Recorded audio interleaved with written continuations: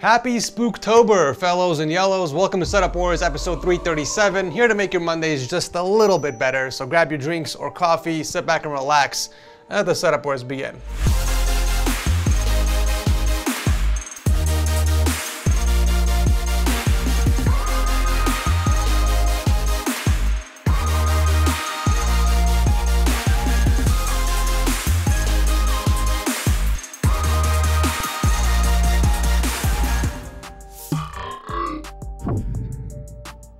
The AeroFit Pros are the ultimate outdoor sports earbuds from Soundcore by Anker. The open ear design fits comfortably over your ears and delivers boner-inducing crystal clear highs with incredible bass thanks to the 16.2mm oversized drivers and directional acoustics. The earhook is ergonomically designed with aerospace-grade titanium wire, capable of withstanding up to 5,000 bends, which is more than my wife.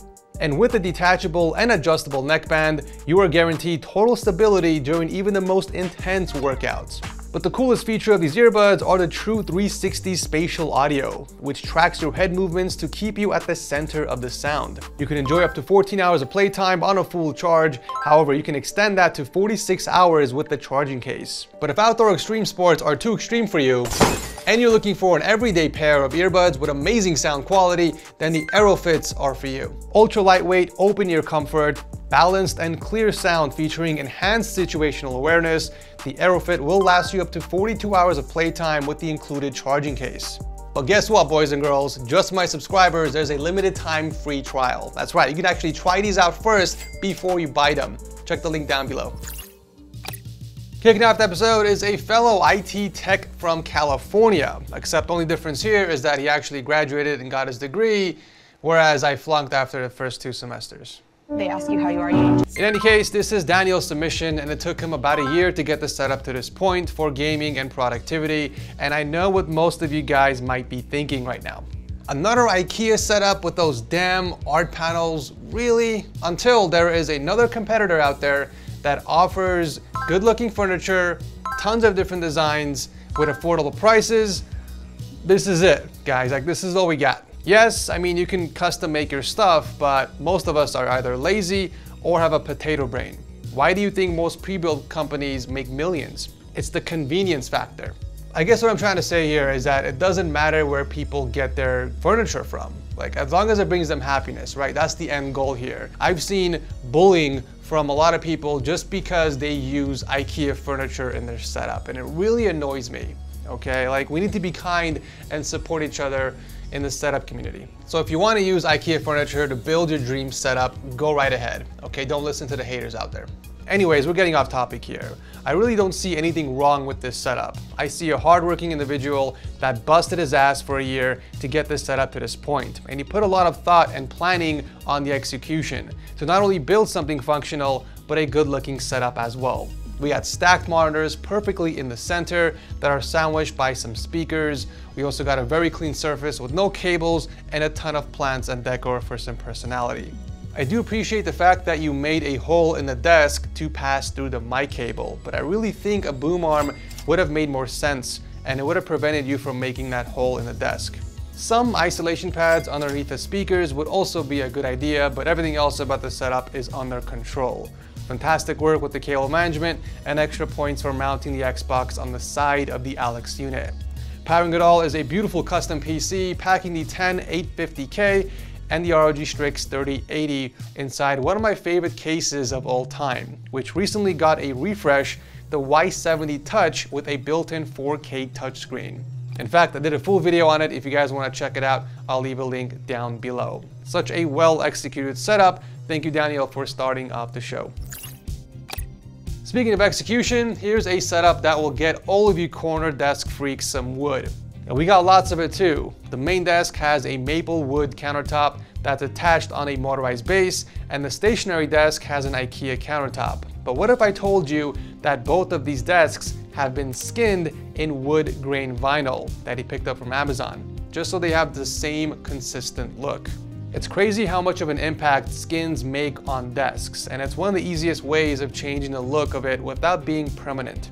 David is also an IT support, but he works from home, so we had to build a space where you can both game and get some work done. The monitor layout is the first thing that sticks out to me. He's using triple 27-inch displays, but we have 2 horizontal and 1 vertical, which I'm sure he has his reasons for. All 3 monitors are mounted against the desk, and below that we got an NZXT function TKL keyboard paired with the Razer Viper V2 Pro, and a pretty cool mixer that gives you control on all of your audio sources along with shortcuts. If anyone is interested in checking this out for their setup, I'll drop a link to it down below. Due to the nature of the monitor layout, a soundbar made the most sense for the primary source, but it does swap to the Corsair HS80s when it's time to clap some cheeks in Modern Warfare 2 and Overwatch 2. Another pretty cool mod I want to point out here is the top shelf for the monitor. This is a very clever way of making use of extra space above your displays to put stuff like a clock or simply just for decor like Daniel did. It's only $20 and it gets attached on the back of your monitor's base mount. You can also use it to mount streaming equipment like webcams, lights, and even microphones. I'll also drop a link to this below if anyone is interested in checking it out. The other desk is mostly just used as a workspace, like building keyboards and other tasks that require an open space, but I think he decorated it very nicely with a pegboard, some posters up top, and a splash of greenery for those cozy vibes. Very clean work with the cable management on a sit and stand desk. We got a bunch of Velcro straps and raceways to keep everything contained, and a cable box on the surface to hide the excess cables. The PC powering it all is a custom black on white build featuring the Ryzen 7 5700G paired with an RTX 3080. There's also a custom sensor panel that he made for temps and hardware info in the back, which is pretty cool. A really nice build to complement a pretty dope setup. Thank you, David, for sharing this with us.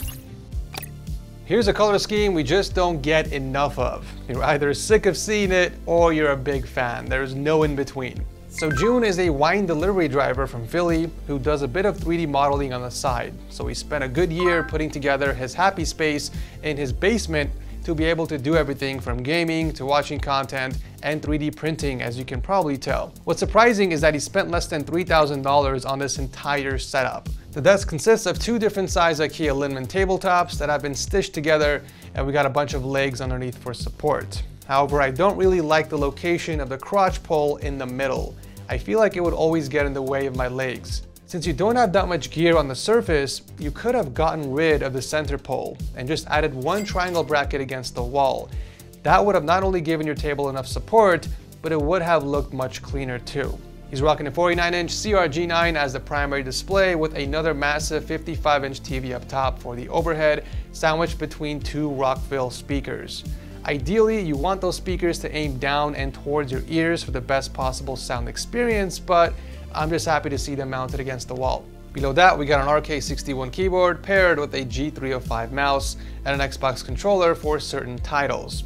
Aside from the speakers, he does have a few headsets to choose from for gaming and listening to music. You know, it's not often I see someone put a Ryzen 5 under a water block, but here we are. This is definitely overkill, considering he's only water cooling a budget CPU instead of the GPU. But I guess aesthetics are more important to some people, and I can respect that because I can relate. Nonetheless, a pretty epic setup to add to the Setup Wars collection. Thank you, June, for coming on the show. Coming up next is our youngest contestant from today's episode. Lloyd from New York, who was only 13 years old, spent a good year building this setup for the purpose of gaming, homework, and some productivity. Honestly, the fact that you got the fan configuration right in your PC already gave you some respect points. We got dual stacked ultra-wides, both mounted against the wall, and below that he's rocking an AK61 keyboard paired with a Model O wireless and a TechSource Nexus white mousepad. I do like the effort he put into the cable routing, but it sticks out a little bit more than it should because of the location of the keyboard. If you can bring that up a little bit closer to the edge of the mouse pad, the cable slack will be a lot shorter and it won't be as much of an eyesore. I would, however, store those remotes somewhere else, like a pencil drawer if you're not using them, just to declutter the surface a bit. And by judging how much random stuff you have laying around in your room, you could definitely use a bit of decluttering. In terms of audio, he's using a pair of Creative Pebble V2s for the primary source and a few headphones hanging underneath the desk for other use case scenarios. Cables could use a bit more tidying up, but overall it's nothing to really complain about, especially since you are just starting your setup journey. The PC, however, looks awesome. Nice selection of parts, and I do appreciate that you stayed consistent with the white color scheme. However, you can take the build a step further by replacing the default 12-pin cable with these pretty cool 600-watt extensions, which I'll link below. I'm not sure what the rules are for the apartment you're staying in New York, but I do see those empty walls as a blank canvas, so I suggest painting it with some personality. But all in all, a really great start to a never-ending setup journey. Welcome to the setup world, Lloyd, and thank you for coming on the show. Wrapping up the episode is Toby, who's a sales manager at a data center from Switzerland. And the only reason why I'm featuring this setup is because I thought it was really cool what he did with those art panels in the back. We have seen these over and over again, but this is the first time I have seen someone get creative with them. By cutting into the sides, he's able to morph the design into something more abstract, and it actually came out looking good. This was the first thing that caught my attention, and maybe this will inspire someone watching to do something similar with their own panels.